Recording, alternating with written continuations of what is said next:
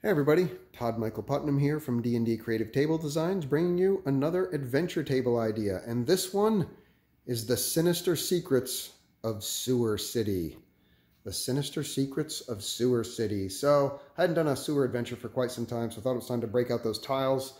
And it came up with a really fun idea. Of course, the players have to go down into the sewers under this major city, maybe to get something back that was stolen from them, from the Thieves Guild, and they saw the culprit take their coin purse or magic weapon or whatever it is and head down into the sewers. Or maybe they received a tip that there was somebody who was living in the sewers that had information that they needed. But in any event, the heroes would come down into the sewers to try and find this, either what was stolen or whatever information they needed to get, possibly both. The first thing I'll say is these things right here wouldn't be actually placed out there, nor would these guys here, which are on plates. I can literally remove these and bring them in anytime they're on Dwarven Forge terrain tile plates, and they're magnetic, so they hold together really well. So you wouldn't see any of these things right here. The players would first come into here, and they'd come into the homeless section of the town, and it's the sewers. So I thought about what would it be like in a homeless section of town, and they would build up areas. And they would probably have like a small lip or whatever it is, so when there's heavy rains and the sewer overflowed a bit, it wouldn't necessarily automatically go right into their little shanties. So I put that little extra tip in there just to try and make it feel a little more realistic, as it were. But the players would come through this area here, and this one over here, which is all the homeless area of town. These are all vagabonds and drunks and druggies, or people just down and out or cast out of society for whatever reason. And so these are the people that are living here that are just the vulnerable population. And they could certainly have information about what the players needed, or a little bit of information about what life was like here in Sewer City, and things to be careful of or wary of.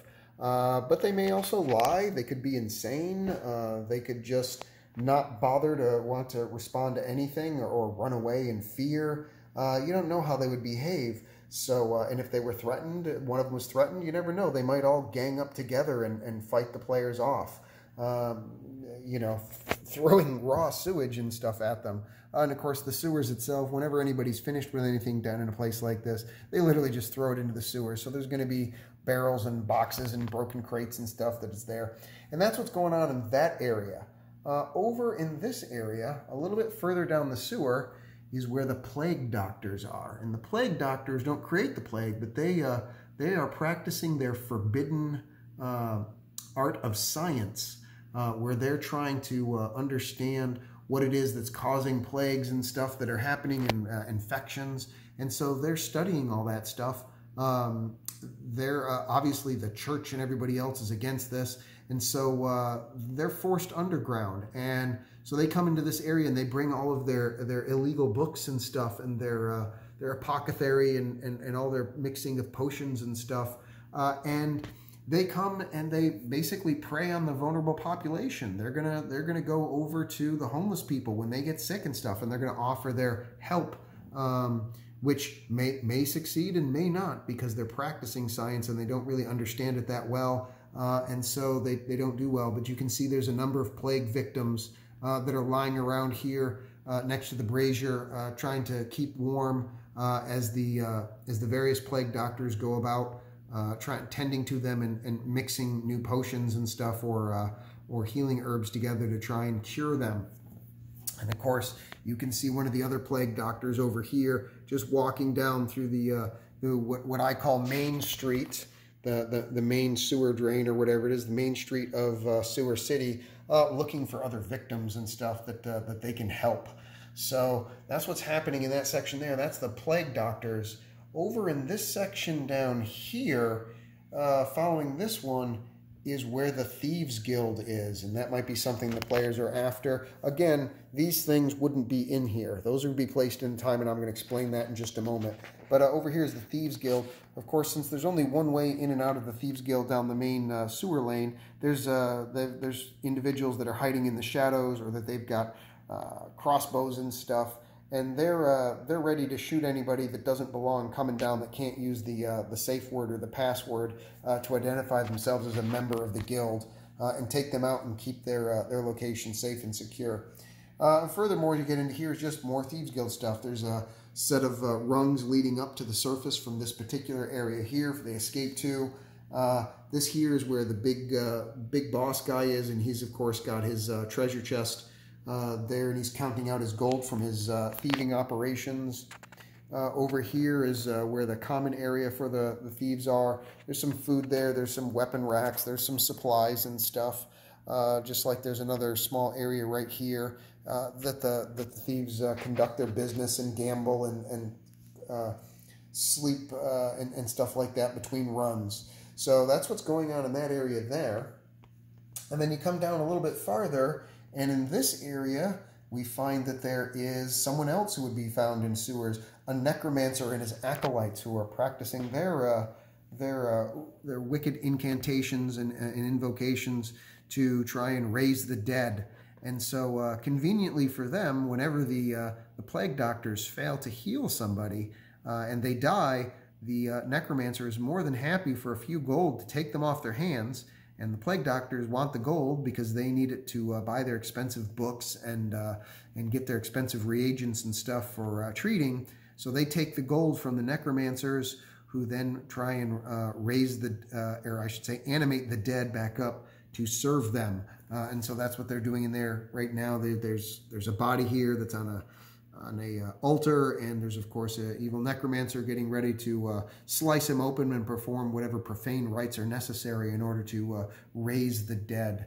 But that's not all. The necromancers don't just rely on them. They of course will go up into the main town or into the vulnerable areas of the homeless population, and they'll drag people in, and they've got a small cage basically that they've barred off, that they just throw people in there and wait for them to die so that they can then use their bodies for their horrific experiments. So the necromancers don't risk waiting on people dying. They assist the process. Going further down the sewer lines here, we come to a forgotten area. It may have served a purpose some time ago, but nobody knows what it is now, and it's infested with rats. And it's a broken door, and if anybody goes in there, there's going to be a couple of dead bodies in there that may or may not have something that the players were looking for. Maybe somebody they were chasing after fled down in this direction and got killed by the giant rats when they were attempting to hide. Whatever the case may be, there are a couple of bodies here, and they're not guarded per se, but there are certainly a bunch of rats in this area that are hungry and always willing to do a little extra work in order to get some food. So that's the basic idea of the sewer city and who's in there and why they're in there now. But as the players go through and they're talking to people, there's a mystery within the mystery, which is there's rumors that people are disappearing, and nobody knows why. They can't find any bodies. They're literally just disappearing, and they've checked, they as best as they could. It's not the necromancers. It's not the plague doctors. It's not the Thieves Guild stealing from them. In fact, some of the thieves have gone missing. Some of the plague doctors have gone missing. It's a real mystery, and nobody knows what's causing it. And the players go searching in the area where people were last seen, and they make their perception checks. This wouldn't be here, nor would this be here. But let's say that one of the homeless people was disappeared at this location. If they make their perception check, they'll see that there is a trapdoor hole in the ceiling. And if the players climb up and check into it, they'll see that there's some kind of burrows. And if they make their nature check, they'll determine that this isn't like a natural cave, and it's not something that's dug out by people. There's some kind of an insect or snake or something that's creating this. And although I don't lay the whole thing out, this is the hole that it'll come up through. There's usually one of these insect creatures or whatever that's guarding it. And that's what's happening, is these insects are just abducting bodies and pulling them up and bringing them back to the main nest. So no matter which one of the areas that they go from, they all have a series of tunnels and stuff that isn't laid out specifically per se, but if the players decide that they're going to try and track through and find it, then what I would do is I would lay this one out And of course you put the players on there, and this just represents the myriad of tunnels that the insects have dug all around Sewer City, as they found basically a fresh supply of food and victims for their purposes. And so they've dug all around, and they're basically attacking the people of Sewer City, who certainly are not protected by the guards or anyone like that. These are all very vulnerable people, or people that won't be missed if they do die. And so they found basically an easy source of prey. So I would lay this out and put the players here and say, 30 minutes after tracking through the tunnels, there's just a maze of tunnels going off in a myriad of directions. But suddenly you start hearing some chittering type sounds, and there's some clawing, and it sounds like some kind of a tough exoskeleton or nails or something that's digging in through the dirt coming in your way. And of course the players would arrange themselves however they want, and then these guys, which are the tunnel guards, would come out and they would have to fight them here in however they want. And this is just basically representative of the maze of tunnels. Rather than try to lay the whole thing out, you just put something like this on it and theater of mind them until they get to the certain area, and then you say there's an encounter and you lay this out. You just rotate it around or flip the stuff around real quickly if you want to have more than one encounter.